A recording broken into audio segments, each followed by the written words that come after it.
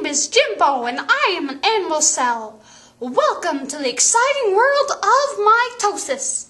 Right now, you see me in interphase.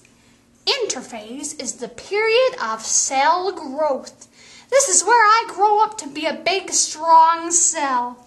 I spend more than 90% of my life in this phase right here. In this phase, my DNA, the stuff that makes me who I am, is in my nucleus in the form of chromatin, which means it is coiled up like spaghetti. I have 2 pairs of centrosomes made out of my cytoskeleton, which helps me to hold my shape. These will be important later. My nuclear envelope, which holds my brains in, is completely intact. Inside my nucleus, during interphase, my DNA is slowly duplicated. And I have my nucleolus intact. My nucleolus is used to make ribosomes, which make protein for me to live on. That is interphase.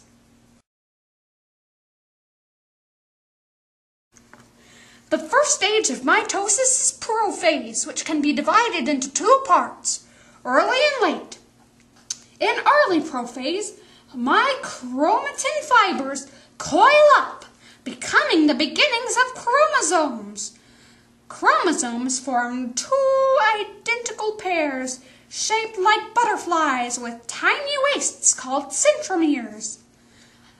From my centrosomes, which have spread to opposite sides of the cell, mitotic spindles, formed out of the very cytoskeleton that holds me together, have grown. And that marks the end of early prophase. Now I am entering the late stage of prophase. In this phase, my nuclear envelope, the envelope that normally holds my brains in, breaks up entirely. Spindles, which have formed from my centromeres, reach out from my chromosomes, snatching onto tiny protein structures at their centers. Other spindles hold hands with spindles from opposite poles, and chromosomes are pushed toward the center. And that marks the end of the late prophase. The next phase, metaphase, is one of my most important phases.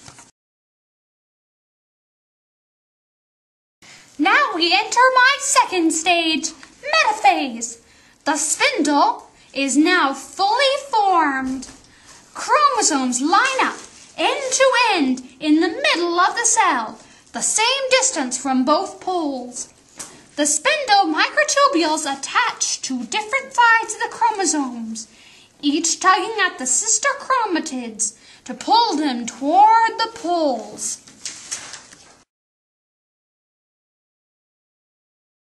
Anaphase, my third phase, begins suddenly when chromosomes are split in half to form sister chromatids.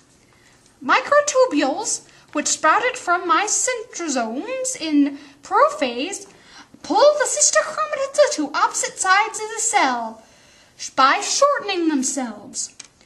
Unattached microtubules, like this one here, lengthen, pushing the cell apart into an oval shape.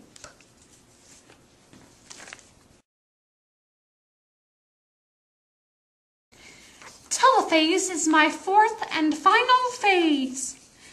It begins when the sister chromatids reach the opposite poles of the cell. My chromosomes uncoil as a new nuclear envelope forms around them. The spindle, which came from my centrosomes, dissolves. 2 genetically identical nuclei now exist. Now begins cytokinesis, the division of the cytoplasm. It begins with a cleavage furrow, a dent in my cell wall that deepens and pinches the cell apart, making 2 new cells.